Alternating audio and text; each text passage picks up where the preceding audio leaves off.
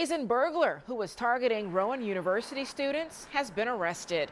Police say he was sneaking into off-campus housing and stealing underwear, all while the unsuspecting female students were right there in their homes. Action News reporter Dan Cuellar live for us in Glassboro with this story. And Dan, you spoke to one of the young victims tonight.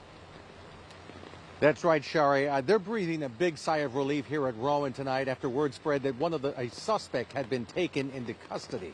A number of the victims, though, are still shaken up about what happened. And as you say, one of them spoke exclusively with us tonight about her ordeal. Terrifying. Terrifying. 20-year-old Rowan student Sienna Rumpula says she and her roommate were asleep in their apartment early Saturday morning on March 9th when a man broke in through a basement window. While he was in our basement, he went into our laundry room and he took some of our underwear.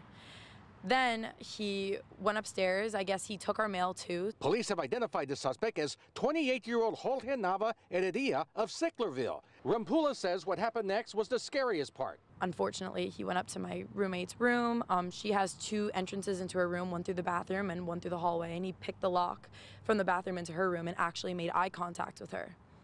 Absolutely terrifying. She says the guy ran and the two women locked themselves in their bedrooms until police could arrive. A police canine dog tracked the suspect hiding under the apartment's kitchen sink. Later, they found the evidence in his car outside. Our underwear and mail were in his car. So I guess he was just going in and out and just taking whatever he could. The victims later discovered he had been following them on Instagram under his first and middle name. Someone sent us his Instagram, and then we were looking through his following, and it was girls in my sorority. He followed me. He followed some of my roommates. He follows girls in multiple different sororities. Meanwhile, she says her roommate is still pretty shaken up. She's doing better. It's like she was very traumatized about the entire thing. I'm trying to help her with eating and everything. It's hard because she really has not been getting a lot of sleep. Now, the suspect is being held at the Salem County Jail awaiting a detention hearing.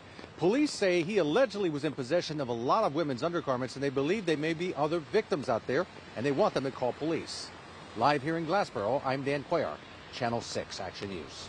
Shari? Okay, Dan, thank you.